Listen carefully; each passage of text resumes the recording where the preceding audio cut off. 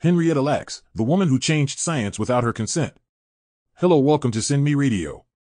Many names come to mind when we speak of African American resilience, stories of struggle, strength, and triumph in the face of oppression. But today, we honor one name that changed the world in silence, Henrietta Lacks.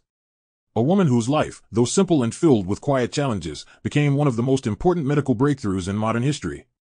Henrietta was a young black mother of 5, just 31 years old, living in Baltimore in the 1950s. She battled cervical cancer in a segregated hospital, where her pain was treated with indifference and her humanity overlooked. What she didn't know, what her family wasn't told, was that doctors took her cells during treatment without her consent. Those cells would become known as HeLa cells, the first human cells to survive and multiply outside the human body. Unlike ordinary cells that die after a few divisions, Henrietta's cells lived. Not just for hours or days, they kept multiplying. Indefinitely. Her cells became immortal. From that moment on, even after her death, Henrietta Lacks began helping to save lives around the world. HeLa cells have been used to develop the polio vaccine, advance cancer treatments, study the effects of radiation, unlock breakthroughs in HIV, IVF, COVID-19, and even cloning.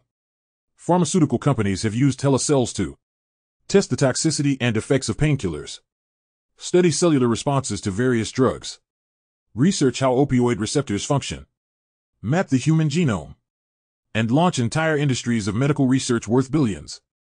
And here's what's truly mind-blowing. To this day, HeLa cells continue to grow. If you gathered all the HeLa cells ever cultured, they would weigh over 50 million metric tons, enough to wrap around the Earth 4 times. Let that sink in.